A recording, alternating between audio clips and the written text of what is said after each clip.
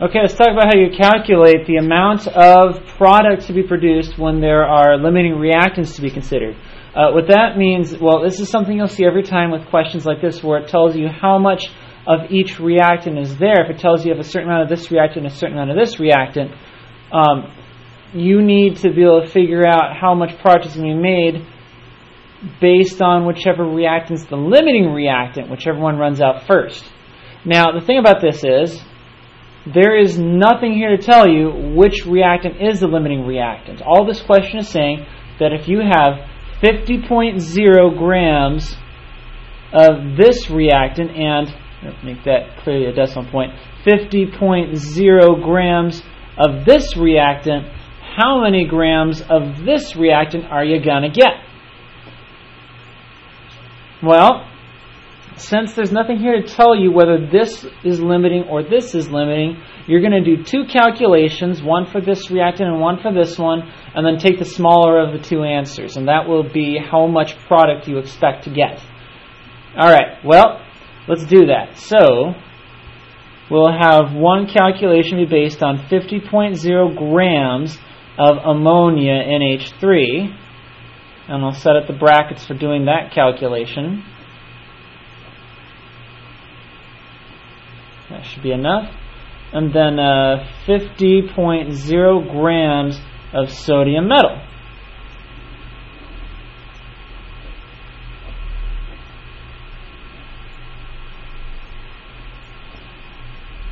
Oops, let's make that sodium metal. Alright, now in order to do this, first of all I need to be careful and clear about what I'm calculating.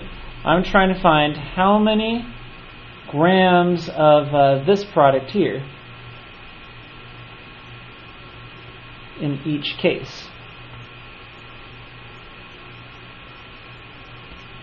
Now let's see, is that in view for you, the viewer? Alright, there we go.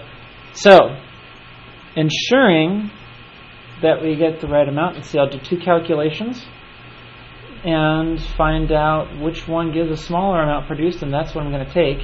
So, let's see. What I'll need to do is take grams of what I'm given, convert to moles of what I'm given here. From here I'll go from moles of what I've given to moles of what I want, and here from moles of what I want to grams of what I want for the final answer. So, that means, given that I'm starting out with grams of these things, let's convert this to moles. So that's going to be, let's see, 14.01 plus 3 times the mass of hydrogen. Okay, that's the molar mass of the ammonia. We'll just put that down as 17.03 because molar masses, you don't let them go out beyond the hundredths place generally. So 17.03 grams of NH3 for every 1 mole of NH3. Written like this because grams of ammonia is not part of the final answer. I need to make sure it cancels out. So I have moles of ammonia and grams of ammonia. Now how do I know to put the moles on top and the grams on bottom? Because I need grams of ammonia to cancel out with grams of ammonia. Think of this as like units, where grams of ammonia on top cancels grams of ammonia on bottom. That's how I know I put it together right. So, now I have moles of ammonia. Okay?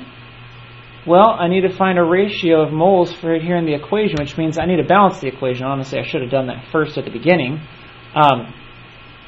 So, let's see. Balancing this equation, there is 3 hydrogens, 2 hydrogens, and 2 more. 1 sodium, 1 sodium, 1 nitrogen, 1 nitrogen. So, let's do this. Put a 2 here, which forces me to have 2 of these and 2 of these.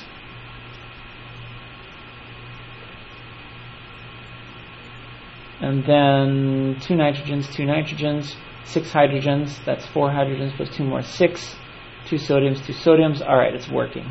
Anyway, the reason why I needed to make sure I had that balanced was for what comes next. So I take the grams of what I'm given, okay, because it says I start with 50 grams of each reactant, there we are, convert it to moles. Okay? Now, I need to go from moles of this to moles of what I'm trying to find. And according to the equation, for every 2 moles of ammonia, there's 2 moles of what I'm trying to find.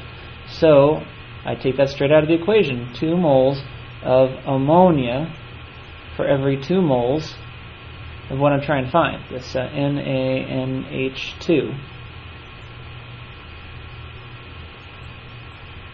And then at the end, here, let's see, what have I got so far? Grams of ammonia cancels grams of ammonia. Moles of ammonia cancels moles of ammonia. Now I need something to cancel out moles of this, so I'm going to put 1 mole NaNH2. How did I know that? Because here I need the molar mass, because if I cancel everything out, I'm left with moles of this stuff, but my final answer needs to be grams, which means converting this to moles. So I convert this to moles by putting the molar mass in this final one. So it turns out the molar mass of this stuff is 39.02 grams per mole. NaNH2. Oops, ran out of space there, but point is, okay, so I've used the molar mass to go from moles of this stuff to grams of this stuff. So basically the pattern is if I start with grams and go to grams, I convert from grams to moles, from moles 1 to moles of the other, and then from moles of the other to grams of the other. And, okay, I'll do that calculation in a bit, but let's set up the other one too. Sodium. Alright, well, 1 mole of sodium is 22.99 grams of sodium metal. And then for every 2 moles of sodium, which is what I have, I'm trying to find this, there are 2 moles of product.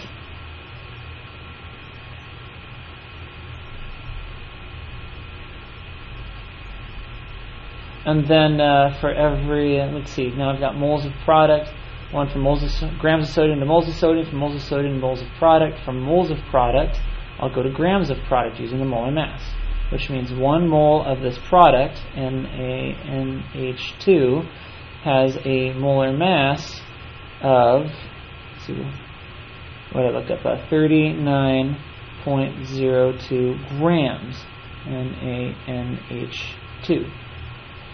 That's the setup. So now I simply go through and calculate what it is that the mass is going to be. So let's see what I've got here. Let's scoot this out of the way so you can see the calculator at work, and that way I can also put in a word about significant figures. Let's see, 50 divided by 17.03 times 2 divided by 2. I just did that for the sake of pointing out that you want to do everything if it looks obvious. And then times 39.02. Okay, that's the raw calculator output. 114.5625 blah blah blah.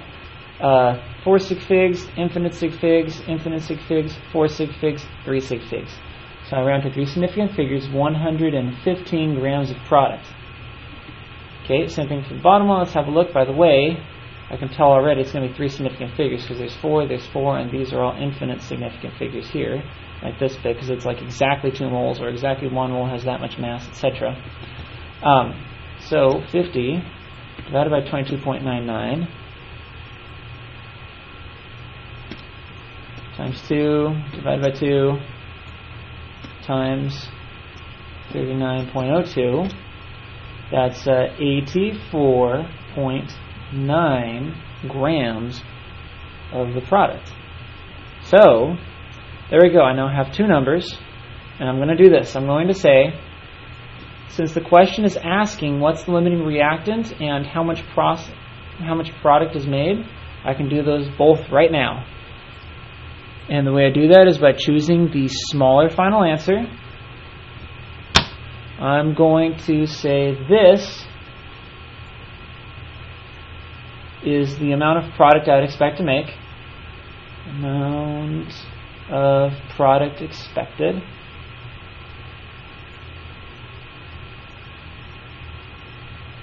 And then the reactant which led to that will be the limiting reactant. Okay, so that's what this will be right here. Limiting reactant. Now, of course, if that's the limiting reactant, then whatever the other reactant is in the equation, the ammonia, is the excess reactant. Excess reactant. I know the question didn't specifically ask for it, but I do want to make sure to point that out. Okay, and so thus it is that by doing the two calculations, you can figure out not only how much is actually going to be made, but you can go back and determine the limiting and excess reactants. Now, let me give you a couple more questions to practice with. Okay, so I just now worked out this question. What I'd like you to do is try these questions out. In a little bit, I'll put these up, and you can see these answers and how they compare to what you have. Okay, so press pause on the video now. And then once you're ready, here come the answers. Okay, so for that part B, first of all, if you solved it correctly, you've got something that looks like this, where I have identified this is the excess reactant because it made more, and this is the limiting reactant because it made less. So that's the amount I would expect to be produced by this. Okay, next question. Question C, this one. Here it comes.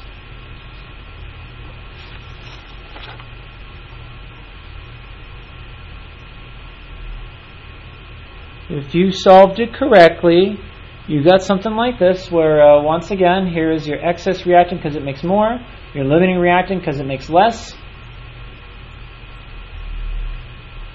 and of course then the smaller amount is the amount we'd expect to be produced.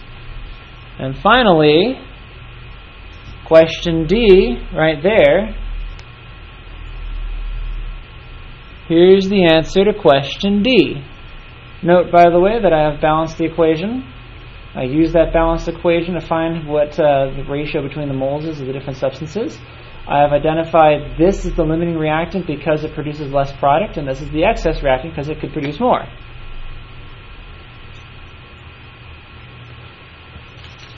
All right, there it is, ladies and gentlemen. Happy studies.